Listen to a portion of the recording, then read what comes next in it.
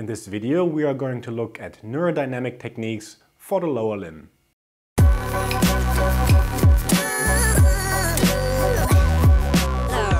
Get our very own assessment ebook and mobile app. Links are in the video description.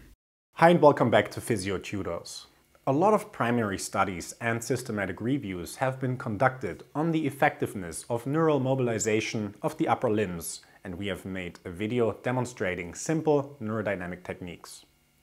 Two recent systematic reviews by Neto et al. And Basson et al. From 2017 have investigated the effectiveness of neural mobilization in the treatment of low back pain patients. While the meta-analysis revealed significant changes in pain when comparing neural mobilizations to control interventions, this change remains just below the minimally clinically important difference, and most studies were at a high risk of bias. So what kind of neurodynamic techniques were used?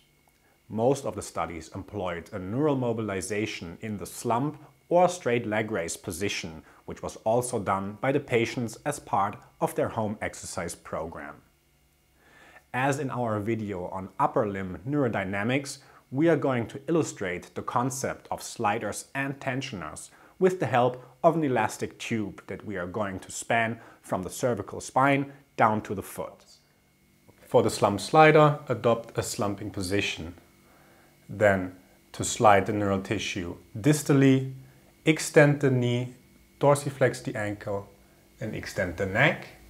And then to bring the neural tissue proximally, plantar flex the ankle, flex the knee and flex the neck.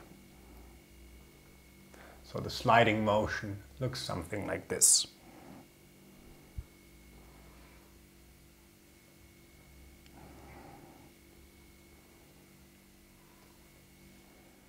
For a slump tensioner, the patient starts in an upright sitting position, and then to tension the entire neural tissue, the patient slumps, extends the knee, dorsiflexes the ankle and flexes the neck.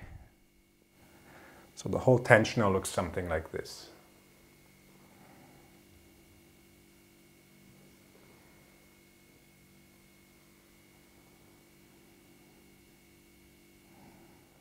For the straight leg raise slider, the patient is in supine position with the leg elevated against a wall or similar supporting surface.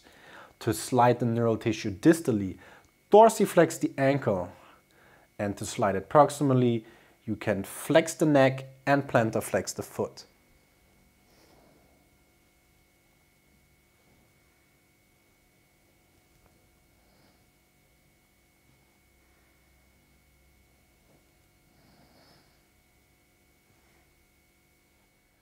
To do a tensioner, dorsiflex the ankle and flex the neck at the same time.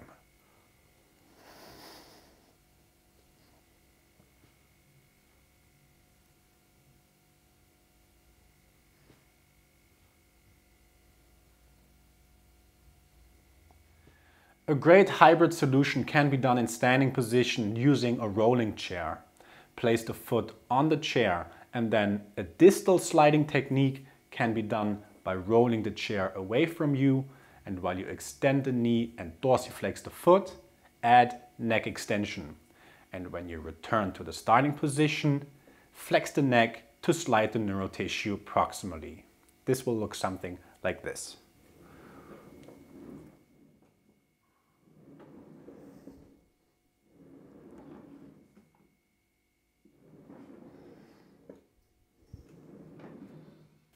Both the sliders and tensioners should be adjusted to elicit a gentle stretching sensation or to evoke mild symptoms in rhythm with each oscillation.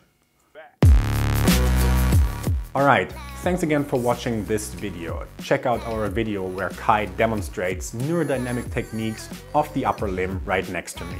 Before you leave, make sure you are subscribed to our channel and leave us a like if you enjoyed this video. As always, this was Andreas for Physiotutors. I'll see you next time.